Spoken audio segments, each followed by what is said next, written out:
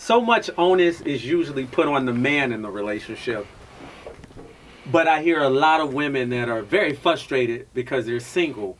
Why are there so many single women today? Well, the onus is on the man.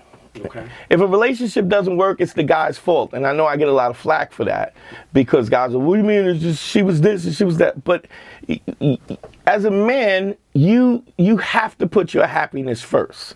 And the reason why you have to put your happiness first, because as a credible man, your manhood is attached to your ability to provide and to satisfy your woman, your counterpart, and your children.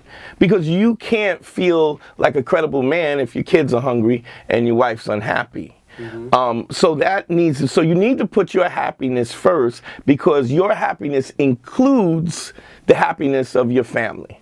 So, and I think that's a really important concept. But what happens is if you have, so a lot of times you have single-parented homes, and you have women that don't, and they're forced to fend for themselves. And so they become these strong women who learn how to survive on their own without the help of a man, which is absolutely so. The difference is you can't tell a woman, and we've seen this 100 times, he's a nice guy, give him a chance. What you're asking is a strong woman to be weaker so that she can accommodate a beta male. That's never going to happen.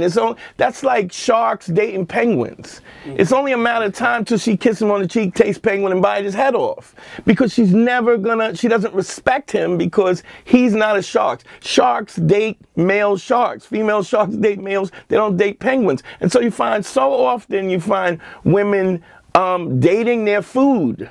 Mm-hmm. And then ultimately, because they don't have any options, they end up just biting his head off.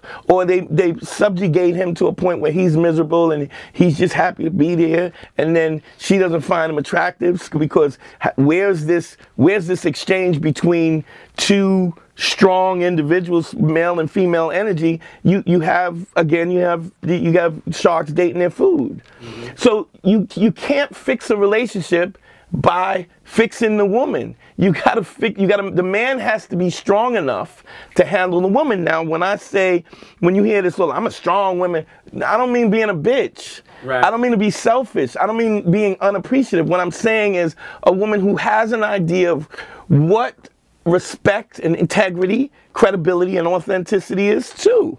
And the empathy of her. But even if she doesn't have those things, if a man doesn't, we teach people how to treat us. Mm-hmm. And if we tolerate it, it's gonna continue. So you see, a lot of times you have abusive women will be in abusive relationships, right? And they go, well, if you do that again, if you hit me again, I'm gonna leave. It's already done. He's already hit you. You've already let him get away with that. So if you stay, what you're saying ultimately is that this behavior is okay. Mm-hmm. Doesn't matter how much you yell and scream and argue about it. If you're still present to have it done again, you are agreeing that this behavior is okay. Relationships are the easiest thing in the world. You just have to figure out what your non-negotiables are and then never negotiate them. But you got to be honest about what those non-negotiables are. If a man being abusive is negotiable, then he will be abusive because you're allowing it. If the day that he's abusive, even when he's abusive verbally or emotionally, you go, you don't even say, I don't even say to have the conversation. You gotta make ultimate decisions. Don't give ultimatums. So if somebody's being abusive, you leave. I don't even have the conversation about that. If I'm dating a woman and she's disrespectful, our relationship is over. Now, if she wants to come back and say, well, what happened? You stopped calling me. I go, well, because you're disrespectful and you're unappreciative and you're selfish. That's why. So do you give warnings, or do you just, hey, this violated my principles? And I'm out. No warning. No warning. Because why? Because I don't believe that people don't understand Okay. when they're being disrespectful, because nobody wants that behavior for themselves.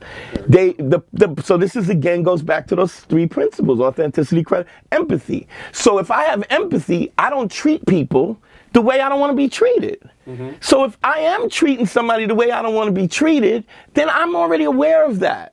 If I'm being disrespectful, if I'm pushing you aside, if I don't care about your happiness, I know that I'm doing that because I know how I want to be treated. So if I remove myself, now my intention is to remove myself because you've shown me who you are. Now that doesn't mean I can't change my mind, but I don't change my mind until you make me change my mind. I have made my decision about who you are as a person, and I don't like it.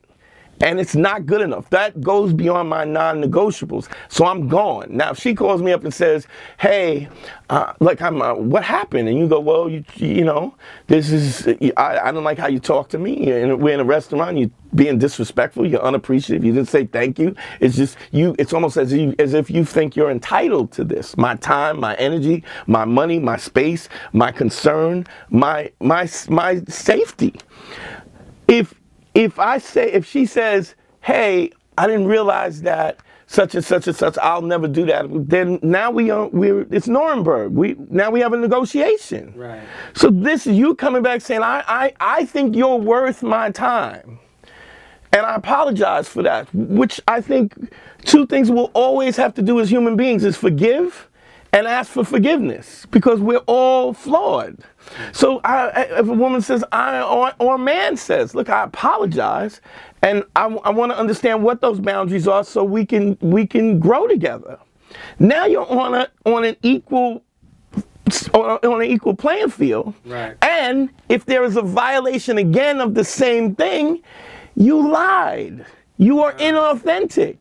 So there's nothing to discuss. We talked about this already. So you let them learn on the job. You don't give them the rules. Who learns? You let them learn on the job. Listen, we know how to interact. We know how we want to be treated. Everybody knows how they want to be treated. And if you're not treating people that way, there's something wrong with you. So when you look at this Donald Trump and where he's pulling kids and putting them in cages, you know, you don't want your kids you don't want Don Jr. in a cage. He couldn't handle it anyway. Right. But you have no problem putting little children in cages and ripping them from their parents because you have an agenda. That tells me who you are as a person. What if they haven't been taught, though? Because some people have just been in a string of shitty relationships and legitimately don't know any better. Sure, they know better. So, what they're doing is they're allowing themselves to be that behavior is okay. Because they've experienced that behavior. And it's reinforced by their friends. And it's reinforced by the fact that you allow it to happen. I had another dude tell me, oh, my wife, she's Latino, she's spicy. I don't care. I don't care if you are hot because you grew up in a volcano. Yeah. Your disrespect is unacceptable. I don't care whether you dance to salsa or bachata. Your disrespect is unacceptable. Just like my abuse and my emotional abuse or my physical abuse or my lack of concern for my woman is unacceptable. So this is about righteousness. This is not about man, woman, and I this and that. This is just about being righteous. And if you're righteous, when you walk away from somebody who is disrespectful and disingenuous, they never forget you. No, and once they realize and they're out there with all these whack dudes who are beating on them and being disrespectful and lying and sliding, they always gonna come back. Yes. Even if they'll even be part of a multiple harem when they see guys who have no credibility. And I'm not advocating that. I'm just saying that's what it is. But some just don't know any better. I swear, they haven't been taught from childhood to relate. Because if you get certain women that have been in a string of relationships with whack guys, they really don't learn too much about relationships, besides how to deal with a whack guy. But you can teach. But if somebody comes back to you and say, man, I care about you and you're different, because you are different, I'm willing to learn then that's your decision to decide if you want to put the time and the energy in on somebody who is, or if they can't be changed, natural selection. Darwinism works again. You don't get a man. And if you're a clown and you soft, you don't get a woman. That's why you have the incels, because this is a lack of integrity, a lack of credibility, and a lack of empathy. And so it all works out. So what I'm trying to start is this movement, because if we start this movement, all the shady nonsense has to stop, because we're forced to be righteous, both female and male. We need to be righteous, and we're righteous. Everything works itself out. If you're hungry, you want somebody to feed you. If you don't have, if you know somebody's hurting, you don't want them to be hurt, because you have that empathy. But having somebody who's hungry and then having somebody disrespect you, or lack of truthfulness and authenticity and credibility, then I don't care. I don't care what happens to you, because you don't care what happens to people. And can you imagine that? If that was the case, can you imagine the Atlantic slave trade, the Emancipation of Proclamation? If white folks had looked at and said, I don't want to be treated like this, so I won't treat people like that. There would be no history of this country enslaving black people. It just can't happen under those constraints, under those parameters. No, we were talking about women being single. So say you have a single woman, single parent.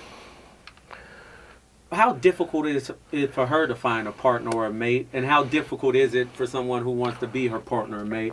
And what steps would they have to take to make sure that union happens? Well, I think, again, we talk about authenticity, credibility, and empathy. If I'm a woman and I'm a single mother and I want somebody, then I need to have value. If all I got is a big booty and I don't have no intellect and I'm not concerned about you and your welfare, then I'm not gonna have nobody. And you might, you know, when you're young and you're hot and the breasts are popping and the booty's tight, that's great. But when you get to be 35, 40 and everything starts sagging, you better have another game. I remember when Barkley, we used to dunk on people, and then when he got older, you know, he might D up on somebody and then pull on their shorts. You got to have another game.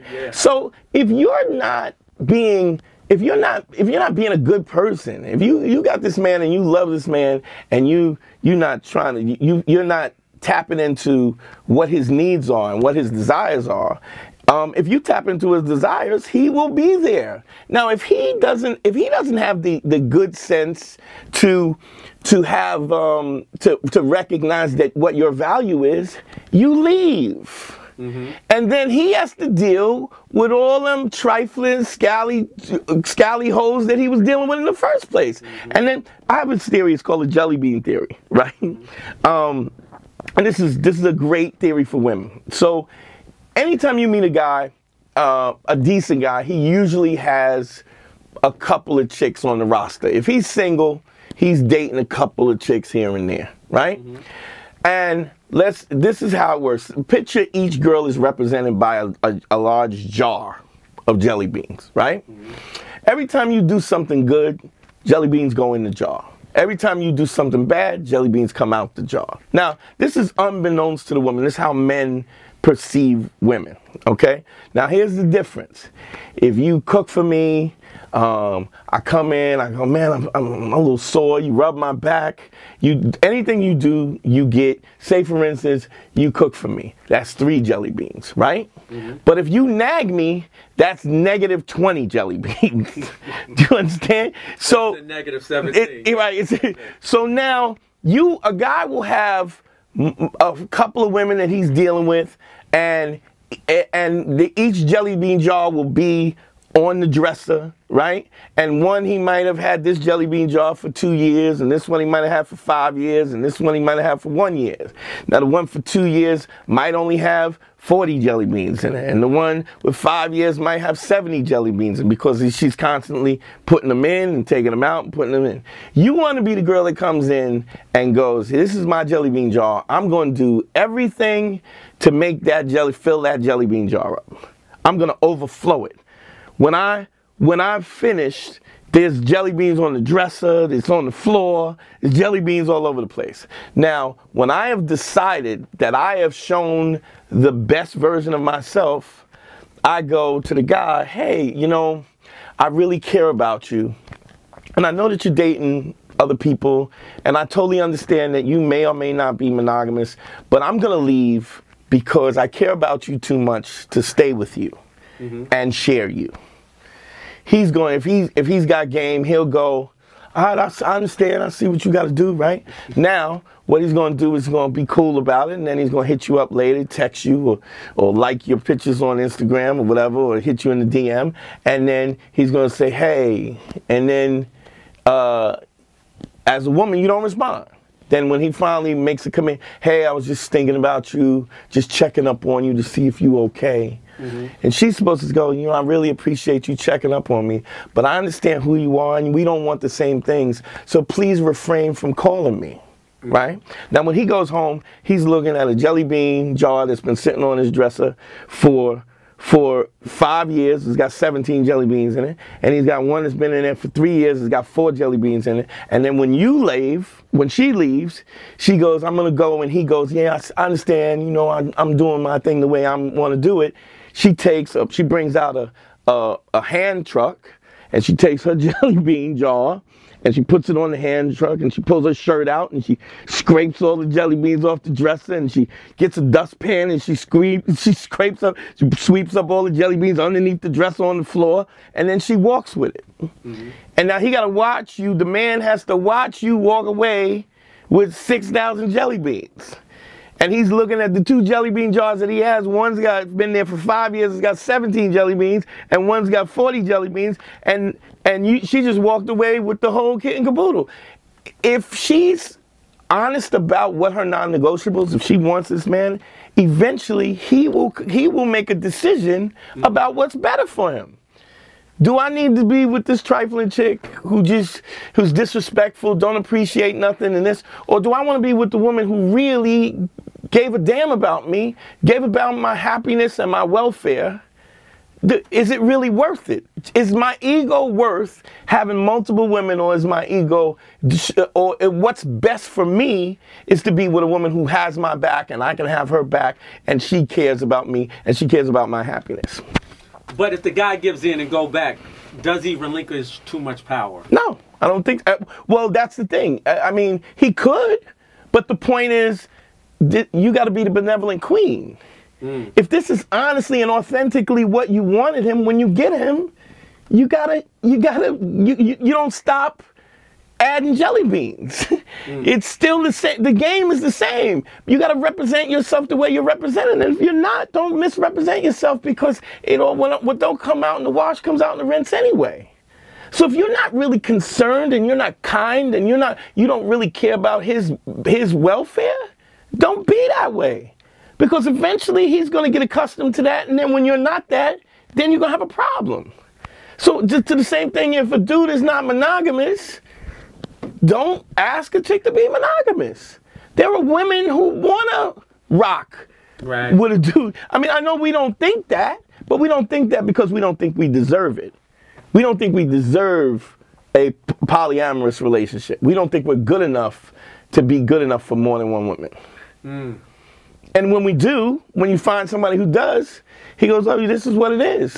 You want in or you don't. No, a pleasure meeting you. Had a great time. I'll holler at you. Because he's not bargaining, he's not negotiating his non-negotiables. And if his non-negotiables is that he's polyamorous, then that's non-negotiable. Why would you negotiate that and then sneak behind somebody's back? Lacks empathy. And if you guys want to listen to my podcast is called Man School 202. You can go to manschool202.com or just go to dantenero.com and click on podcasts. You can get it there. You can also get it on iTunes. It's called Man School 202. I have everybody on it, men, women, trans, everything in between. Also, just go to dantenero.com and check out my podcast. If you need a one-on-one consultation, same thing, dantenero.com, click on consult, and I'll straighten you out.